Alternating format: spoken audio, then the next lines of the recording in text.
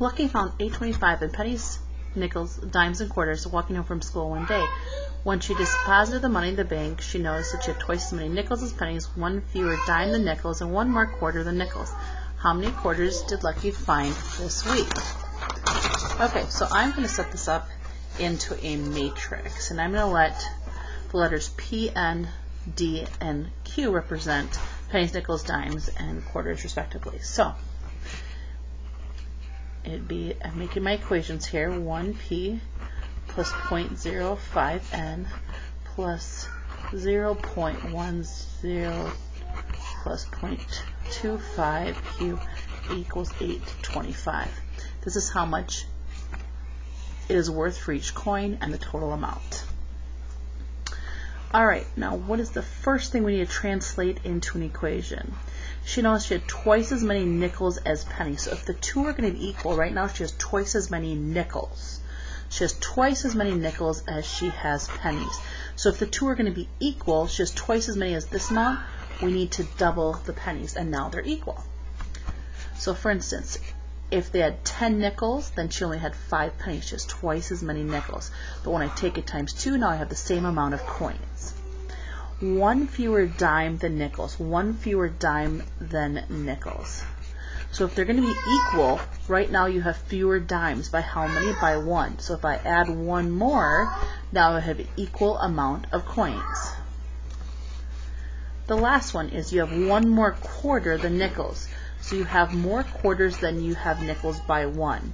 But if I add 1 to nickels, because it was 1 less than, you had one more quarter than nickels. If I add 1 more to the nickels, now the two would be equal. Okay, let's put this now into a matrix. What are the dimensions? 1, 2, 3, 4, 5. So I have 5 going across and 4 going down. So 0.01, 0.05, 0.10, 0.25, and 8.25. Okay, so this first one, I'm going to line it up. Again, this is pennies, nickels, dimes, quarters, and what you have for money. So in this line, I'm going to take the positive 2 at positive 2p. When it comes across the equal sign, it becomes negative. So this is going to be a negative 2. And I have 1n. There are no dimes, no quarters, and no additional numbers here. Okay, in this problem, there are no p's. There is 1n.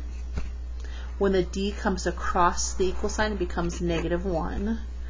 There are no q's, and the number 1 remains on the right by itself. In the last equation, there are no p's. When the n comes across, it becomes a negative 1. There are no d's. The q, there's one q, and a positive 1. So going to your calculator here. Second plus 712.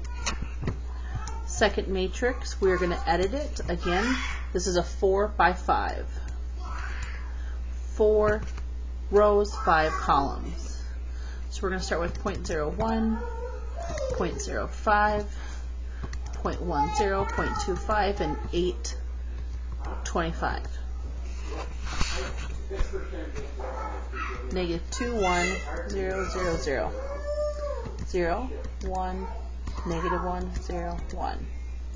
0, negative 1, 0, 1, and 1. Second quit, second matrix. Go to RREF, second matrix. Now what does this represent? This is the number of, in order, pennies, nickels, dimes, and quarters.